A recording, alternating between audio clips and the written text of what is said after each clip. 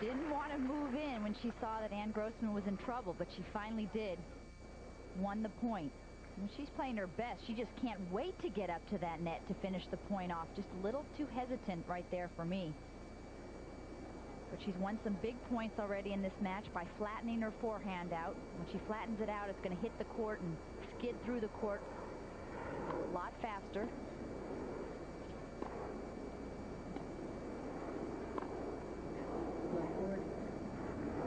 Boy, just a couple of mistakes the last few games by Grossman. Most of those 10 unforced errors coming the last couple of games. That's right. 8 winners for Gaby, only 5 for Grossman.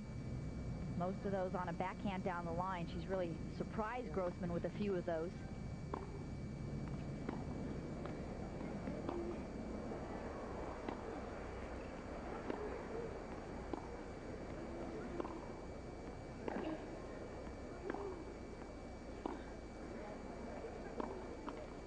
And Grossman broken at love, so Sabatini will serve for the set. Stadium Court, Gabriela Sabatini serving for the first set.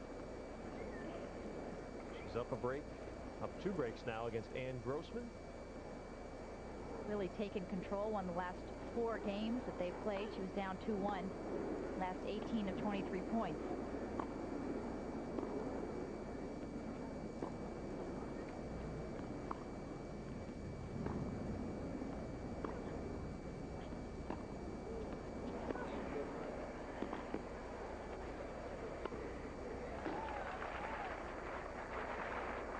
Great depth from Sabatini, followed it up with a flatter forehand approach, again, so that it bites and hits and moves into the court, and then finish the point off with the overhead. So capable up at the net, moves beautifully up there, has great feel, especially on that backhand volley.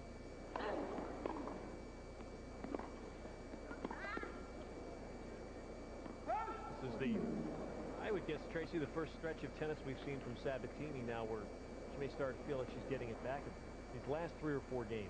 Definitely. She looks like she's a little bit more confident. That last serve, 98 miles an hour. Gave it a good pop. That's a dominant finish. Sabatini just steamrolled at the end of the set. 6-2. I'd like to see her get her confidence back. You mentioned the injury, being out for a while, and she's played okay since she's been back. Got to the round of 16 at the Olympics, lost to Sellis, lost again to Sellis, the Canadian. You mentioned last week, lost to Date in the quarters. She's probably one of the most popular women on the tour internationally.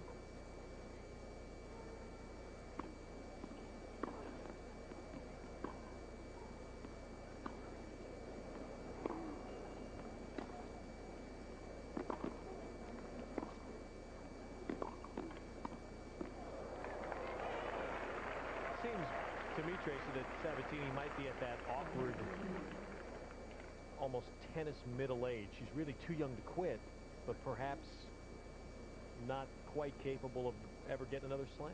Yeah, 26 years old. Actually, she was asked about that in a press conference, and she said, no, I'm not thinking of quitting. I'm not thinking of retiring. I still love the game.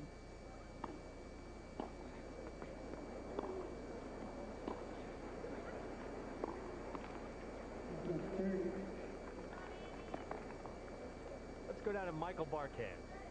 All right, Ted, with Ann Grossman's boyfriend and a world-class athlete in his own right, Olympic swimmer Eric Wunderlich. Now, how the two of you meet? I mean, she was taking, it was like a country club romance, I think, right? She was taking a swim after she had hit a couple, and she was in trouble, and you went in and saved her, right? I just got off the golf course, more like it. No, we actually met at the Michigan-Ohio State football game this past November. Oh, no, what were you doing there, and what was she doing there? Well, I graduated from Michigan in '93, and I still train up there. That's why I trained for the Olympics this year. And she had never gone to the Michigan-Ohio State game in Ann Arbor. She'd been in Columbus, but never up in the big house. And she came up there and watched her boys get their tails kicked around the stadium for a while, and we met one night and just kind of hit it off and went from there.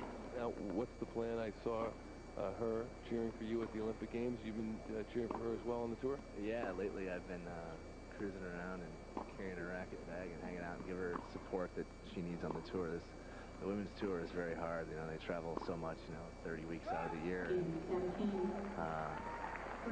It's really hard on them. And I'm just trying to help out and make it as easy as possible for her. What was her... Somebody get him a helmet, please. Boy, it scares me when I watch that. Go running in Central Park these days. It's an obstacle course. Inline skaters at about 30 miles an hour. Sabatini serving at 30-15. Gabriella up a break in the second set after winning the first 6-2.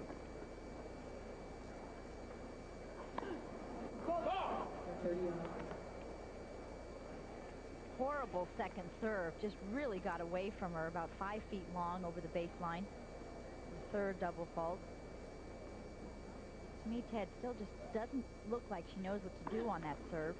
Sometimes she goes for the big first serve. She had one a couple of games ago, 102 miles an hour. This last serve was 72 miles an hour on the first serve. Then she served the second one at 78, so the second one was faster than the first. Really does not make sense to me. Not logical. Can't figure out what she's doing with that serve. Now it's a break point for Grossman.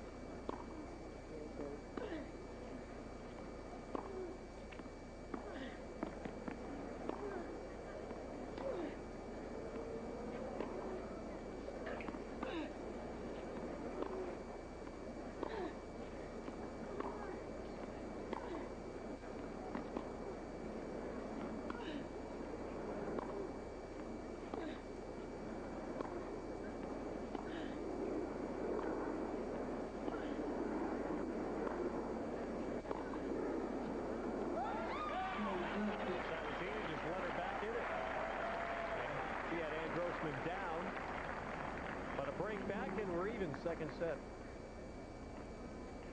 Let's look at Gabriella Sabatini's serve. She needs to be going forward when she finishes the serve off, but she's usually leaning back. She also has to have that toss right up above her. Sometimes it's too far behind her, and she has to lean too far back.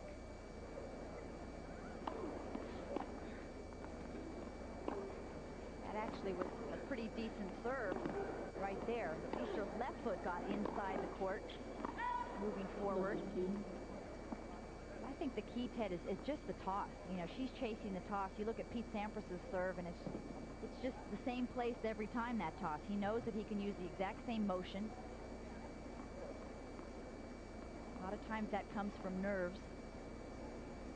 Just not relaxed with that left hand.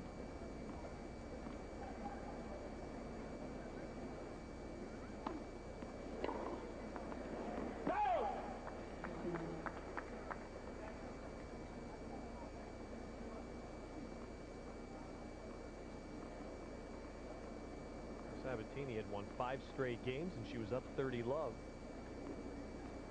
Suddenly, Ann Grossman now with a little more bounce in her step. I think Sabatini knows when she's playing Ann Grossman that, you know, you've still got to beware, even though you have that string of games. Ann Grossman is such a feisty competitor. I've mentioned it before.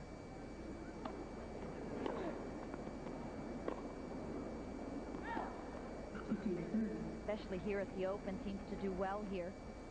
She trained down in Atlanta while her boyfriend was in the Olympics. She trained with Ken Flack for 3 weeks. Ken Flack, a tour player.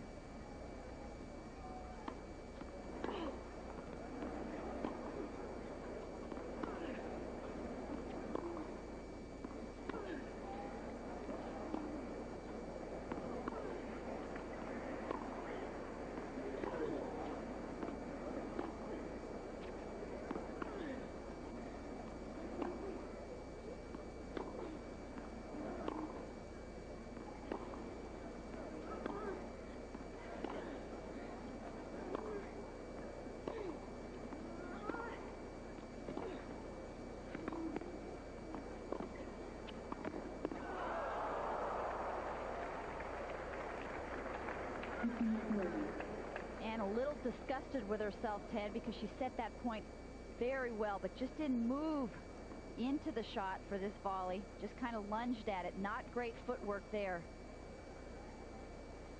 She knew that that was a missed opportunity, and so 2 break points for